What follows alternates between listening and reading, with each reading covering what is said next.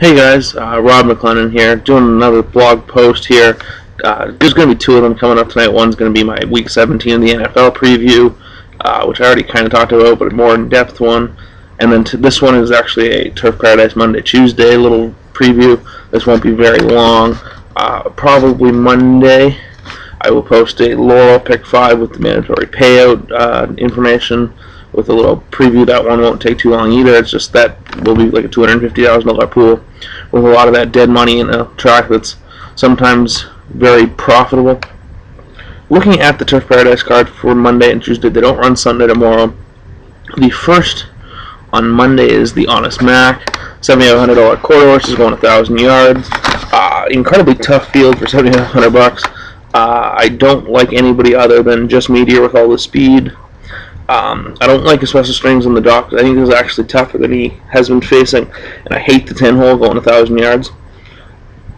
Obviously, I'm predispositioned to like Blind Magic. Think that he's had some time off, which is going to be really good for him. He's got a couple of bullet works coming in. If you get 6-1, I'm going to be all over that. But other than that, Fenway will be close early. Loving the Limelight and Brady Blue Eyes might close for a piece. But Blind Magic and Just Meteor are the two for me in there. The second, I like No Team Spirit as a normal horse, but he's probably not actually worth $8,000. Adrian Moon is, but he looked really bad coming down the lane last time, even though he did win. So maybe if those two don't fire, you can get somebody like Curo to win for Fulmer on the drop. But I don't see this being too crazy a race. Champsville, Battle School, just don't do enough for me.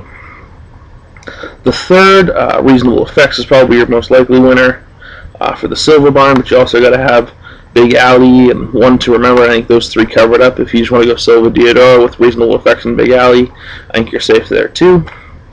The fourth race, Non-3 Lifers. I've always liked Indy Racer. I remember he had a horrible trip last year at one point.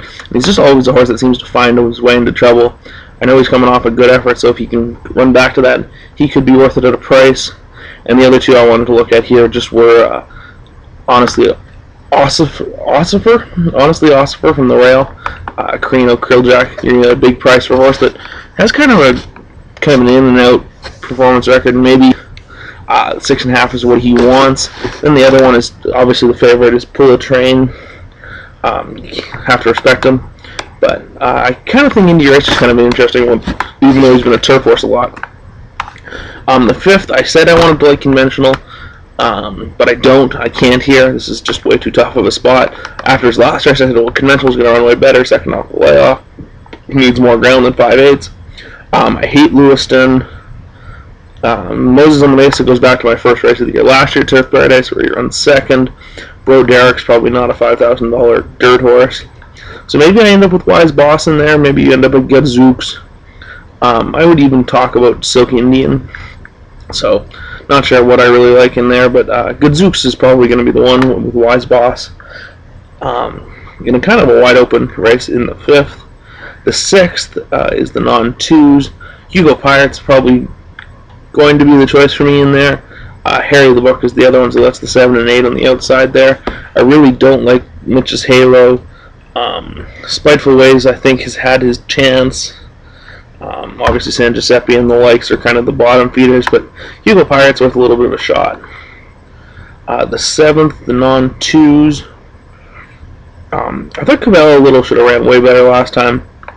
I like V Secrets. I thought she 2 back ran a really good race. That kind of visually impressed me. And then coming back, I think she's got a shot. And Swiss Laker Girl was supposed to be a better horse than this, I think, as well. So I'm going to go to those two with V Secrets and Swiss Laker Girl. Nothing crazy in terms of prices, but a little bit of a shot there. The 8th, the Maiden Claimers. I kind of thought that this was a race that was going to get blown up.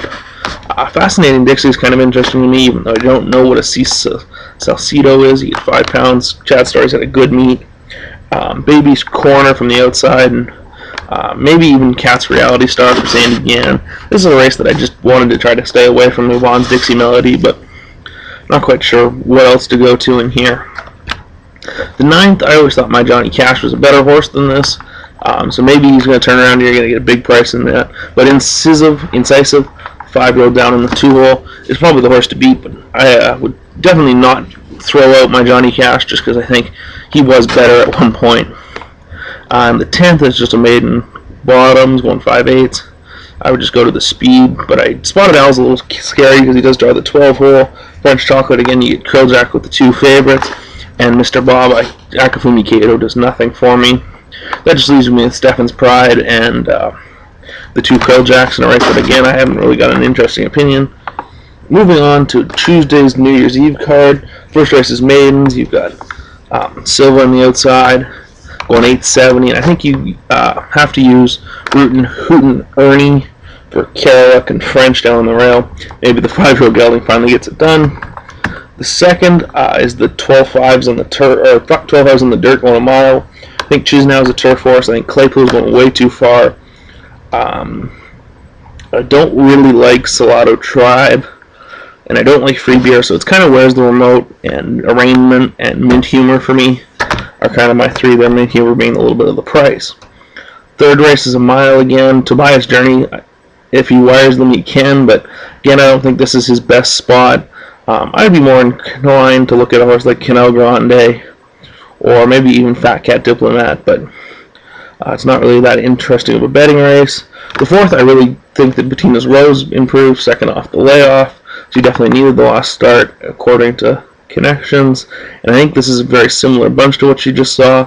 Our Henny Penny was always kind of one I liked too, for the Jonathan Nance barn. Fifth race, Snow Me the Money for Hartman. She's got kind of an interesting form coming.